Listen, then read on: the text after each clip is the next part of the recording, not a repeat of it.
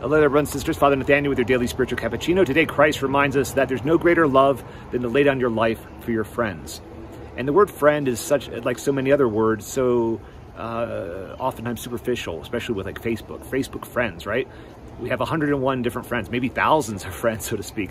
But we know that the Lord is talking about something deeper. He's talking about true friendship, which he shows us means giving your life for a friend.